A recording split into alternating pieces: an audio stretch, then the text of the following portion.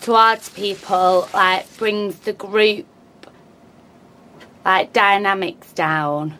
She just brings, like, a bit of a negative, like, aroma, like, you know,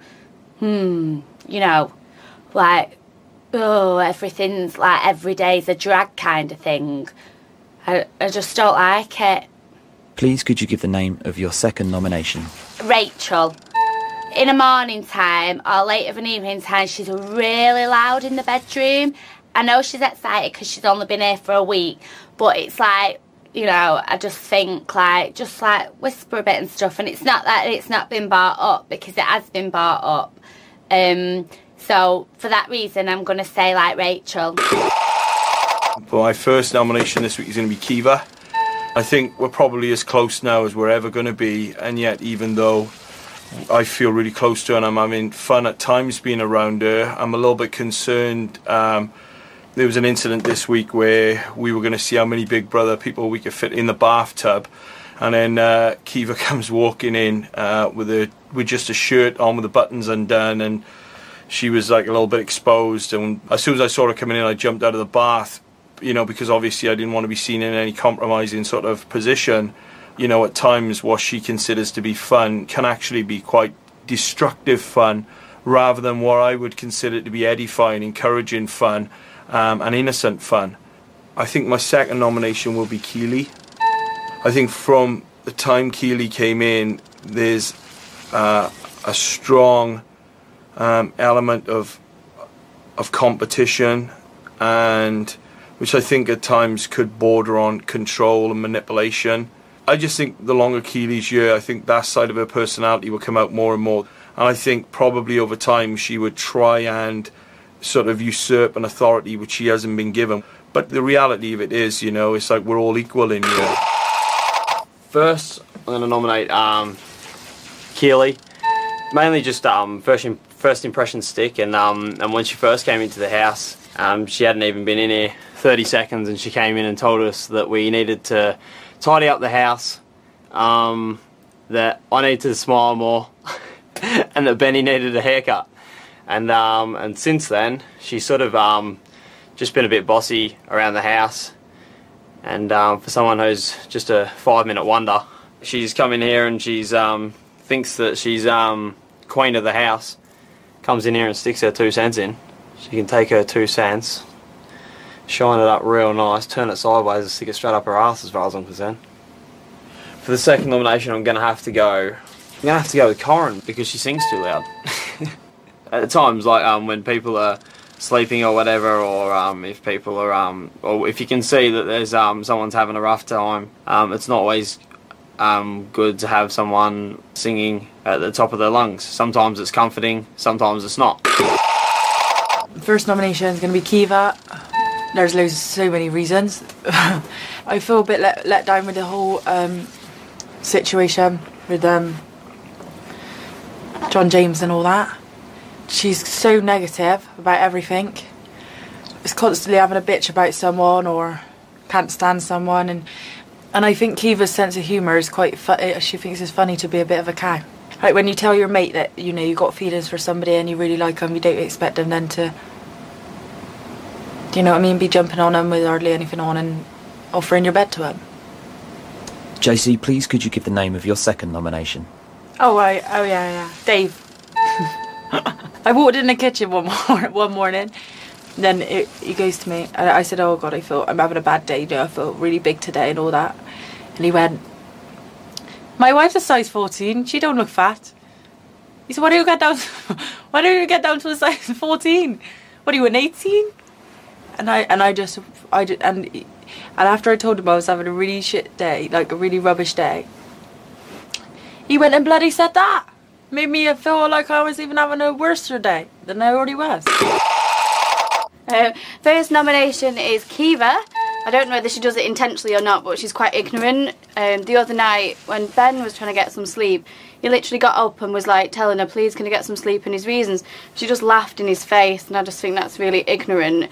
And then also when she was jumping around with the boobs out the other night, she didn't take Dave into consideration. I just thought that was quite ignorant as well, so just makes me a bit wary. My second nomination is John James. He's just Mr. Dramatic with absolutely everything. No need to be like that. It's like a dog with a bone. He just don't give up. And I just think it's just Mr. Dramatic all the time. He just needs to chill out. Not chill out, just lighten up. Okay, my first nomination is going to be Josie. This whole scenario between herself, John, and Kiva, I thought it was kind of like a joke at first, but now Josie's like, I can tell she's going out of her way to avoid Kiva, and I just think, sit down and be friends again, you know, because the awkwardness is over a perceived flirting and jealousy that doesn't really exist on anybody's part in that. My second nomination is again going to be Kiva. I feel Kiva is also avoiding Josie now and not putting in the effort to sort of repatch their friendship. You should never fall out over a boy. So they're being awkward around each other for nothing. My first nomination, someone that I did love but I don't love anymore, and it's Ben, because of the bed situation, because I said swap beds because he doesn't like sleeping by the door, but I did say to him, yeah, it might not be a permanent thing, and he was like, oh no, you can have it back, just try it out.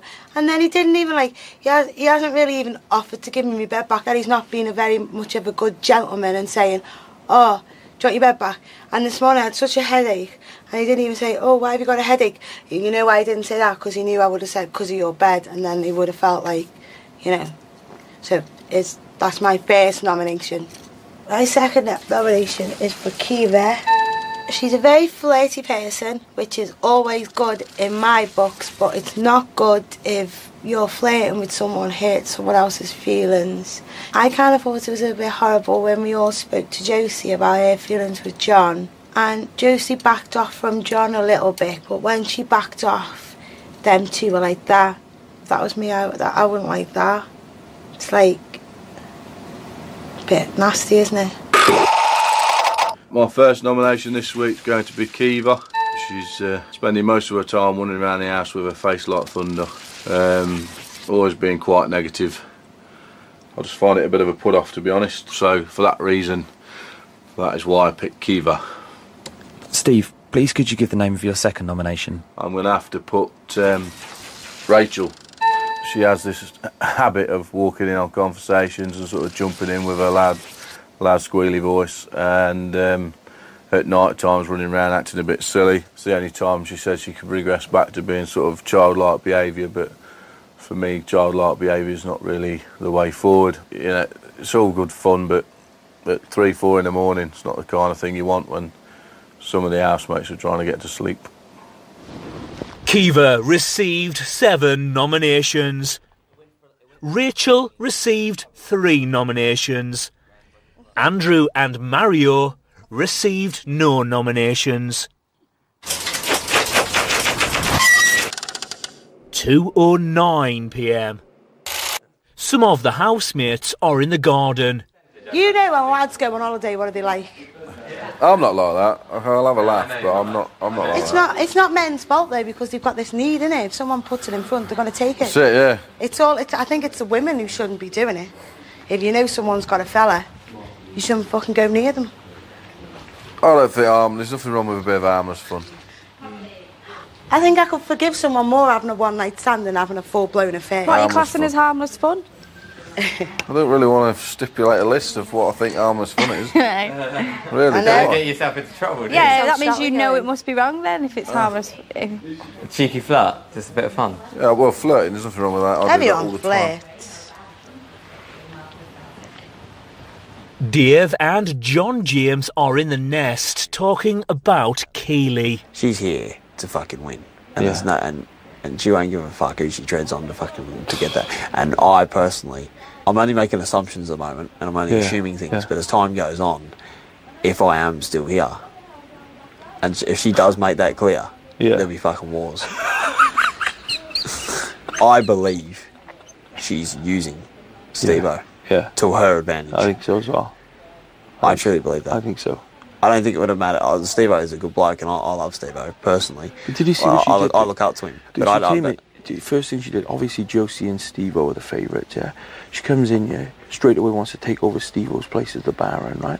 And says to Josie, you got to up your game now, I'm here.